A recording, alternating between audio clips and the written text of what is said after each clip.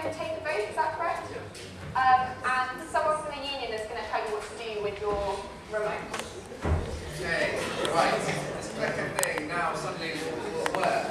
Has everybody got one? Oh, sorry. Did you want? We're going to do one before. Okay, and then.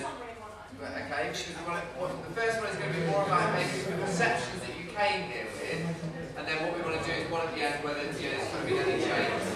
I'm not going to show you the graph, and that one will be over some speeches. We'll see if anybody changed their mind.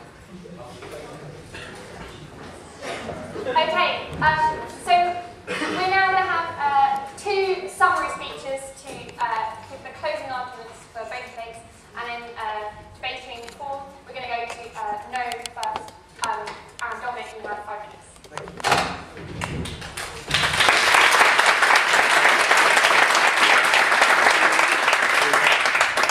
Good evening, everyone. I have spoken a little bit before, but just to let you all know, I'm a student in London, where I now live, and I'm possibly the youngest on at 20, same age, I'm not sure, same age as well.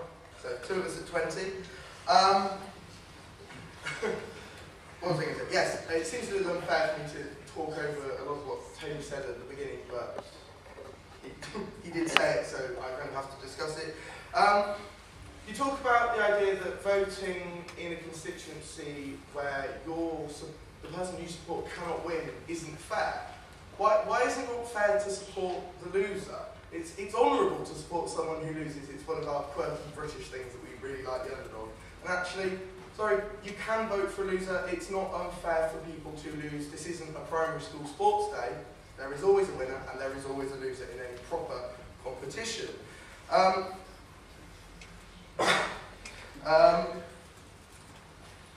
He also called our attacking of Nick Clegg childish. He brought up the fact that Rupert Murdoch's papers are supporting the NOtoAV campaign. Now, what he's done there is he's been a little hypocritical, I think. But actually, it is quite a big issue about Nick Clegg. Nick Clegg he went into the coalition before the election. He promised lots of things. He promised to ring-fence NHS spending. He promised to protect the money that councils have to spend on their services. He promised to cut tuition fees from £3 to £0. £3 grand to no pounds. Actually, he tripled them.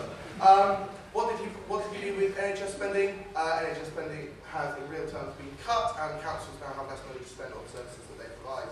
The one thing he kept was his commitment to a referendum, which he backtracked into a referendum with just AV.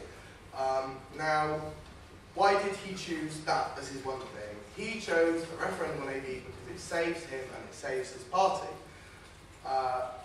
What it leads to, he can go back to anywhere, and he can trade away manifesto pledges, lead the party in coalition talks, and still come out as President Clegg.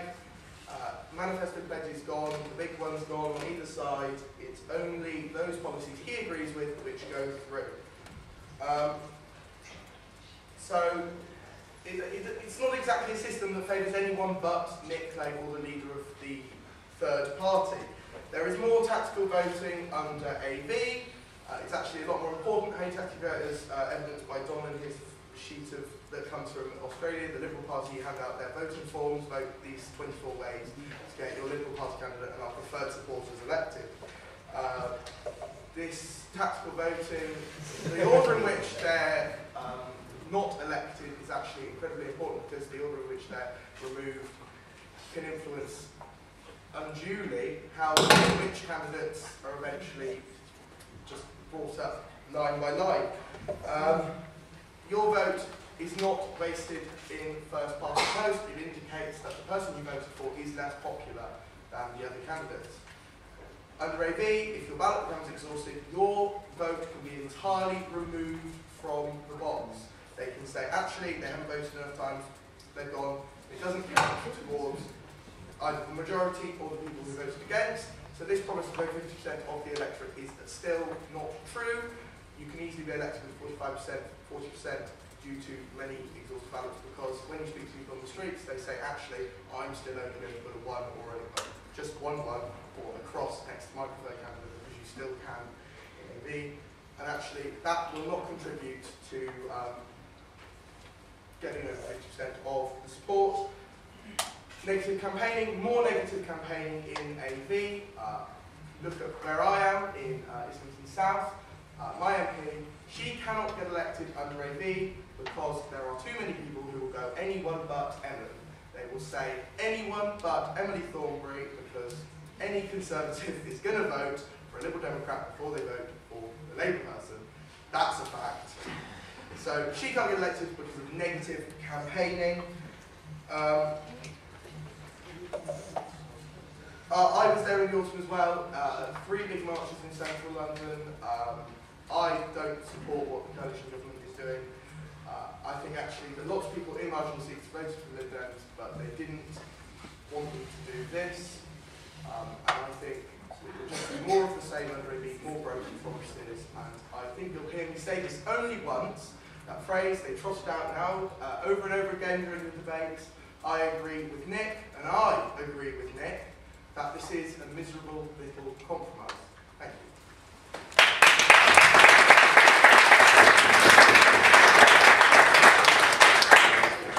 Thank you very much, Dominic and the no speakers. And now I call on Paul to close the debate for yes and the debate as a whole.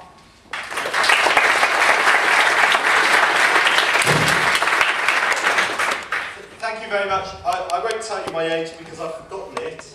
I have to say that most of Dominic's, certainly the first half of Dominic's closing speech was a speech against PR, against proportional representation, not against the alternative vote, which I find a bit confusing because I actually think that the alternative vote improves first past the post, and I want to say why. Firstly, it creates a post. At the moment, there is no post that people are passing. If there are 10 candidates, it's possible to get elected with 12% of the vote and be the winner.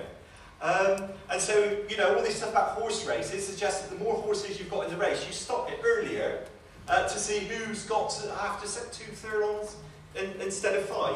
Because the more candidates there are, the fewer votes you need to actually win under the system.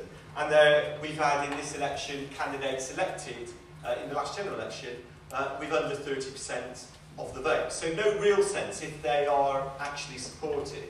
What first past the post, as it is now, encourages you to do, if you want to influence the result, rather than to register which party you support, is you have to guess how everybody else is voting. So you look at what happened last time, you look at what the media says, and you say, well actually, I support the Green Party, but I don't think they've got any chance here, so I'm going to vote for one of the parties that I think might come in the first 2. And that happened in this constituency, because the Green Party went from 7,000 voters in the local elections to 2,000 votes in the general election. And people on the doorstep were saying, I don't want to waste my vote. We should not have a democratic system where people feel that voting for who they want is a wasted vote. Everybody should be allowed to express through the democratic system who they actually support without feeling that they're losing an ability to influence the result. And that's all that this system is trying to create. I also think what it does is it encourages people to look at the other candidates and to decide, you know, beyond the party labels, there's too much overlap between the parties at the moment, say, which ones do I actually agree with their policies? It may actually, doing that research, get them to vote differently to they originally intended, because they'll be looking at the candidates and not just at the parties.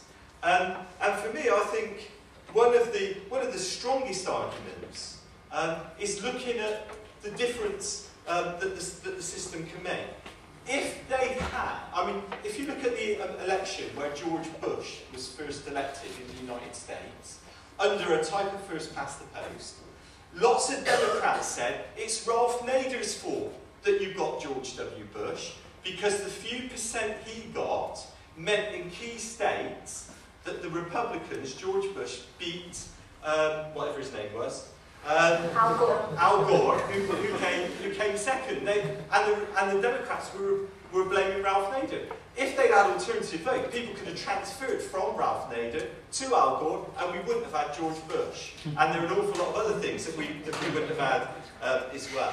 The other argument that the Yes campaign argued for is more stable government. Well, what we can see in the Middle East and in North Africa at the moment is people would rather have democracy than stability. And there's no government more stable than a dictatorship. And there's no electoral system cheaper than a dictatorship. And it will cost more. I think the Yes campaign, it will cost, not a huge amount, it'll take longer in some seats to count it than that, so you'll have to pay people more to do it. It will cost a bit more.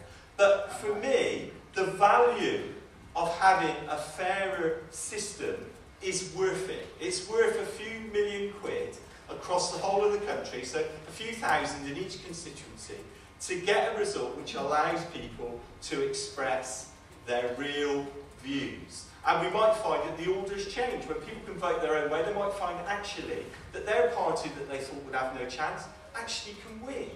And I think that brings the system alive. So I say, vote for the alternative vote to improve the current system, not to ditch it. It keeps the best parts of it, the constituency link.